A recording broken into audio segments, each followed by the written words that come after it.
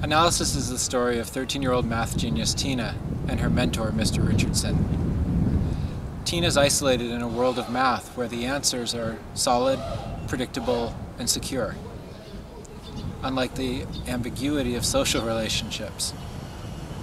The only stability in her world is her family, math, and Mr. Richardson. But what will happen when that stability of her family life is threatened?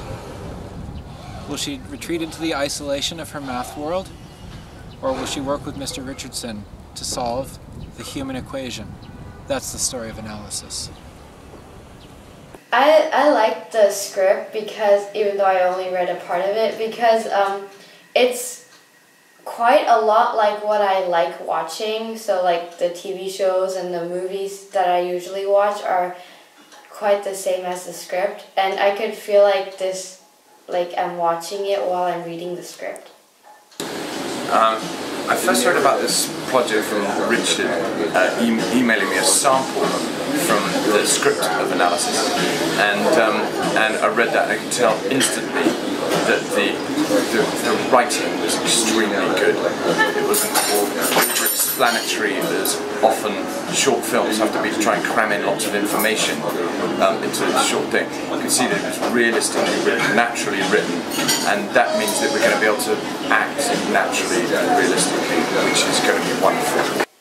I think, not because we're just similar in the age, but because she is so obsessed with math, I'm kind of obsessed with acting and art, so it's kind of the same feeling, though I think she might be a little bit more into it than I am. And found that my character is a great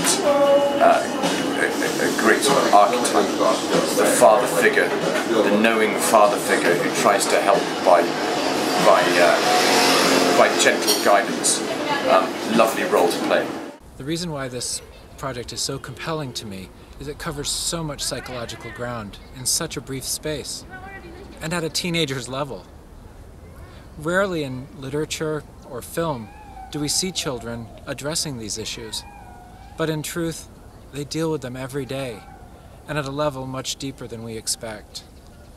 It's easy to dismiss socialization as play and games, but in truth they really matter, and in Analysis, we practically mathematically prove why those teen years are so critical.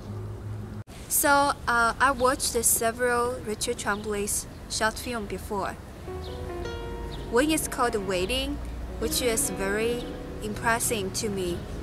When the moment I was watching it, I was like feeling it's so much a Chinese story. The content is Chinese, the actors Chinese, and the filming style is very Chinese. And so I see the director, his interest of taking a Chinese approach, and he is interested in making film in China and Chinese people's story.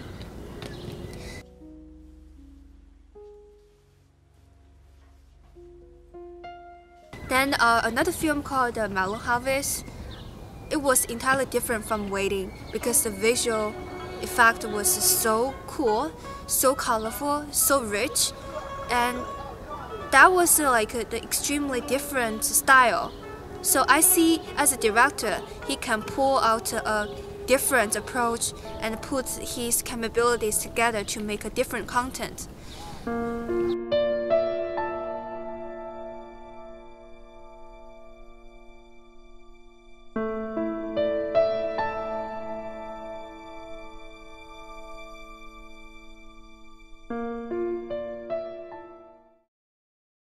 Every Chinese kid, when they were in teenager life, they went through that hard moment. They don't know how to break through their isolation. And this is exactly the story telling us, like showing us, expressing to us how a teenager, Tina, handles it. And I see the emotion, energy when I was reading it. So I hope any people know this project will feel related to this project and and be interested to see this director's work.